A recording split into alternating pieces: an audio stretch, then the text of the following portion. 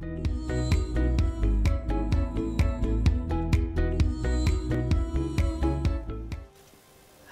and welcome to another housing ideas and tips video with Rosa. In this video I'm going to just give you some general tips on how you can set up a enchanting and magic lab. So as you can see, we're practicing magic right now, well my character is. So for a magic and enchanting lab, you want to get things that would be good and might seem to be magical. So as you can see with mine, I've kind of done that. So let's get started and I'll show you everything that I used, which might help you to set up your own enchanting and magic lab. So this corner here is more for soul gem, studying soul gems and enchanting. So I just put the enchanting table here, which is interactable and usable. And as you know, it's just from Master Writ vendor. So this corner here is more for studying soul gems and the like. So I've put one of these enchanting achievement items there. Just the enchanting gem, which as I said is a achievement item from Enchanting, which you can purchase from any enchanting vendor. This little enchanting gem is also, as you can see, it's on this enchanting table, but I figured it would be good to have extra just to fill up some bench space there. This little soul gem here is the Lesser Soul Gem Empty. This one I got from pickpocketing. You can just buy them from guild stores if you don't want to waste time pickpocketing. And this one here is a soul gem stand. It's an achievement item. I think it's a global achievement item. Same with this soul gem case, which I have down there in that crate, which is just the soul gem crate. I figured it would be good to add those in, as this is the soul gem studying corner. Would be good to have some extras there. And this one is the apparatus gem calipers. I think it's a Master Writ item, but I'm not sure on that. That one as well is on this enchanting station, as you can see. I think it helps with enchanting items, so I just put an extra one there because it might help with soul gem extraction or whatever there. So yeah, that's the soul gem and enchanting corner here. This chest is just one of those storage chests. I figured it'd be better to use one of those storage chests rather than a trunk, because a trunk would take up one of your normal furnishing slots. As you can see, it's at 600. If I take that away, it's at 599. whereas these storage chests take up the collectible furnishing slots, which is part of the trophy dungeon busts and trophy heads. So to save on slots with your normal furnishing slots, just use these storage chests. I just added that there because might be some special magic devices or whatever locked in there. And here I just added an orcish bookcase, just the peaked one, which is a craftable in game. And on these shelves I put a sky shard, which I don't have on, because if you have it on the shelf it just looks weird all lit up like that. But I figured that would be perfect to put in a magic lab because he might be studying the sky shard. And here I've put a book, it's just the guild memo on soul trapping, which is from one of the Mage Guild book packs. And because this is a soul gem studying corner, I thought it would be good to have that in, as he'll be studying soul gems as he's part of the Mages Guild, and they frown heavily on soul trapping people, and they rather use animal souls for that thing. So this Telvanni device, I figured it would also be perfect for a magic lab, as the Telvanni do study a lot of magic, as we know. So that was from the Morrowind achievement vendor. Not sure what it is or what it does, but it's perfect for any magic and enchanting lab that you want to set up.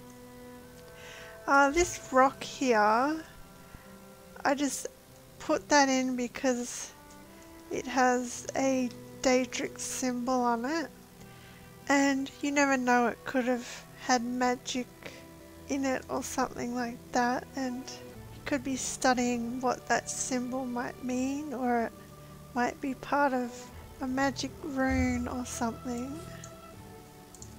An Oblivion Stone, which is achievement furnishing item. And next to it I've put the depleted sigil stone, which is magically powered to open an Oblivion gate, as you can read there. So yeah, its magic has been depleted, but my character might be studying how to get it to work again.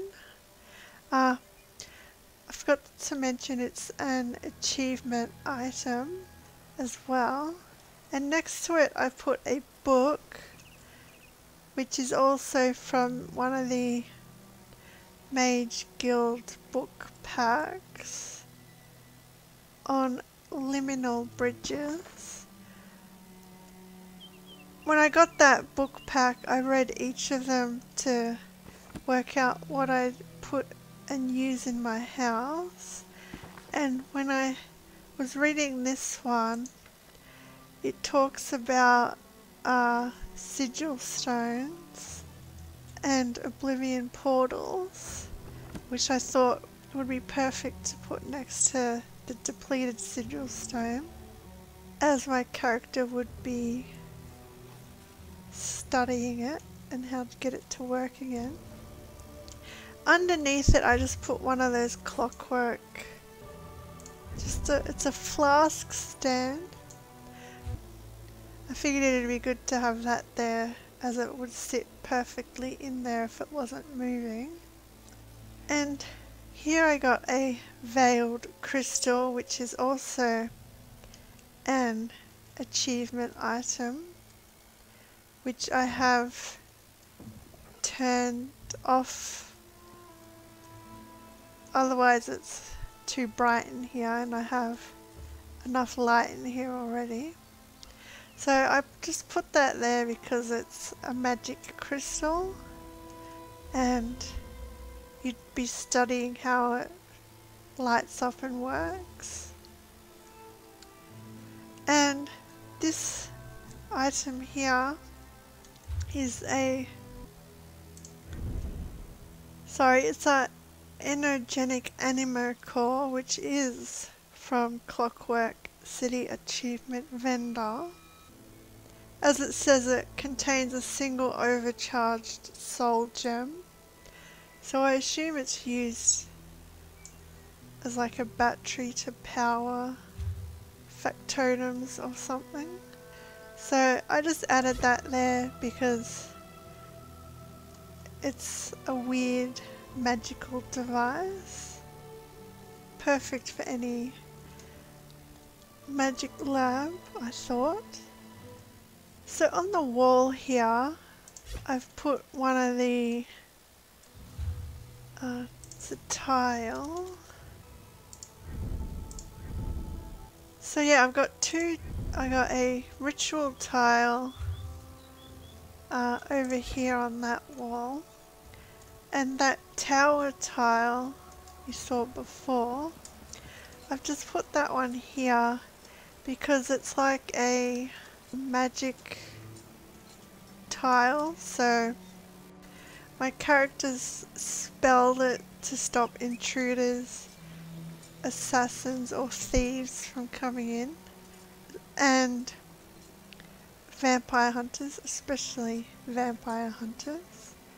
So if any of those step on it, they'll either be trapped, killed instantly, mainly trapped because as this is for vampires, they want to feed, always looking for people to feed off.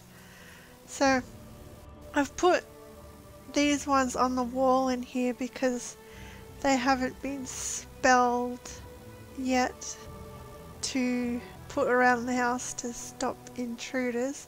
At the entrance of this house and at the back I've also got some more of these, but this tile here was a past luxury vendor item. Here we go. So Alien Constellation Stelly the Mage, they were with the Alien themed luxury vendor items a while ago. I also have another mage, I think it's at the entrance of my house, and the warrior I have at the back of my house. So the warrior and the mage were those luxury items, whereas the ritual and the tower are both achievement furnishings, so don't get confused by that.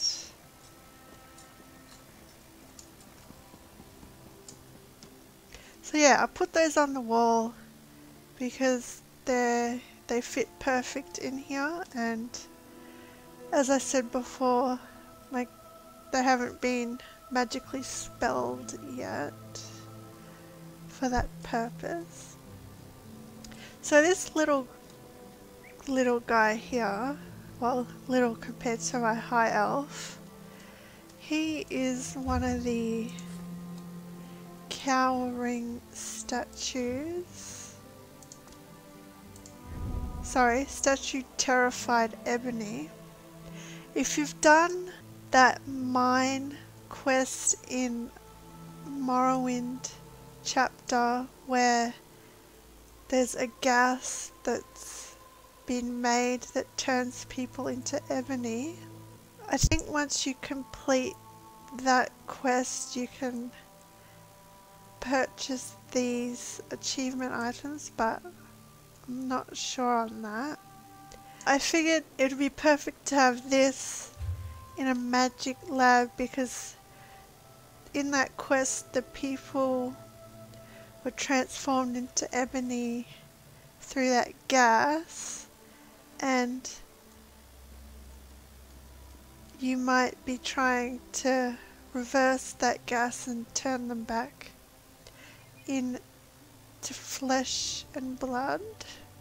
So at least that's the way I see it. So my character's trying to reverse that process and turn them back into people.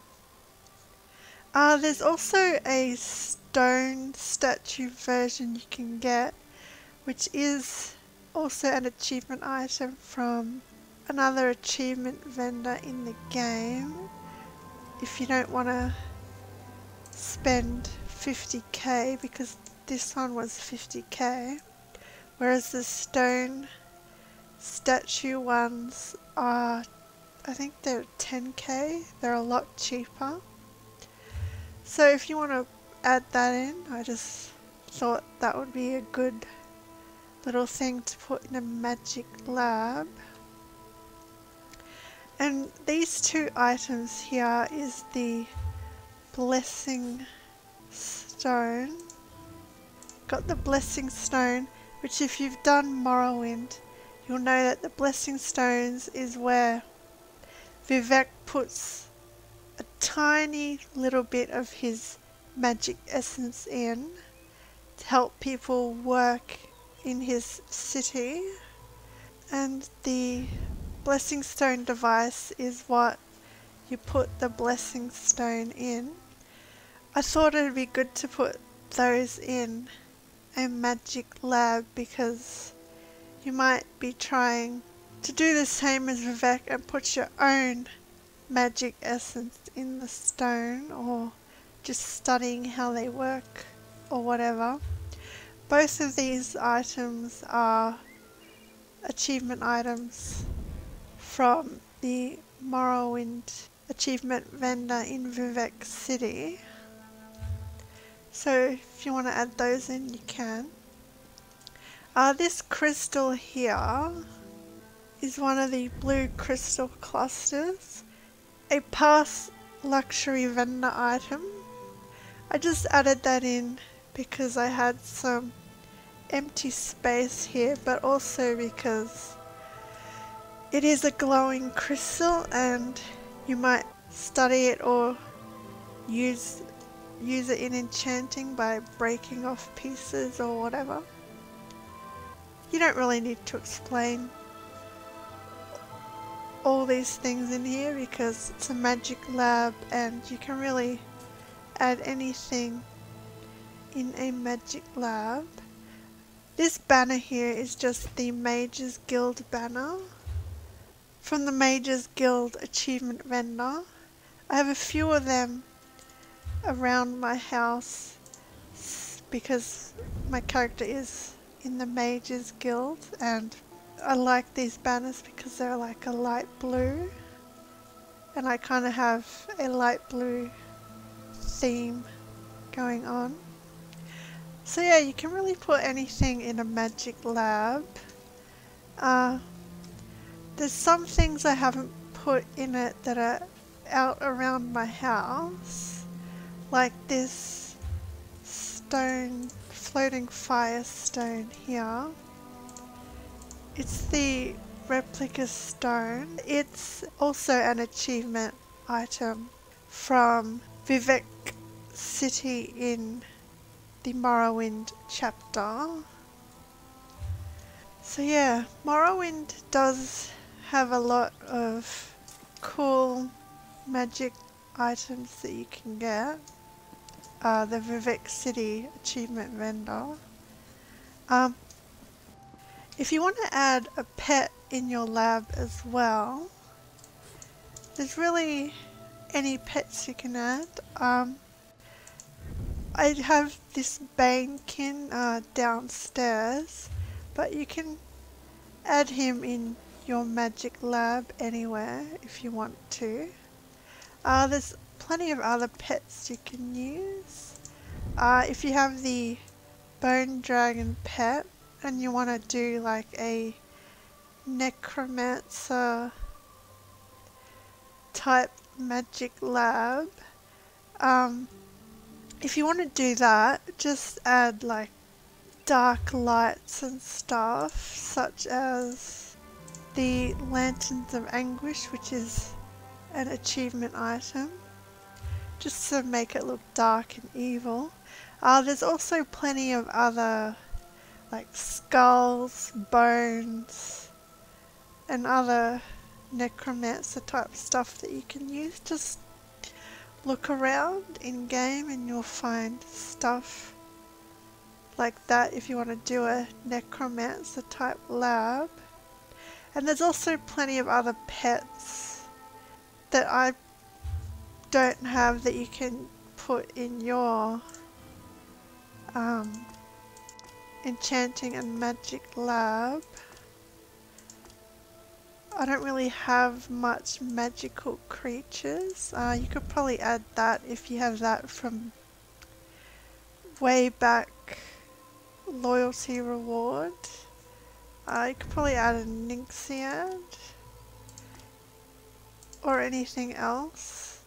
But yeah, I don't have many magic type creatures to put in here besides that scamp, but he's, as I said before, I got him downstairs. So yeah, there's plenty of things you'll find in game that I haven't added into here which might fit in your magic lab. So just look around at things and you will find how you can make your own magic lab.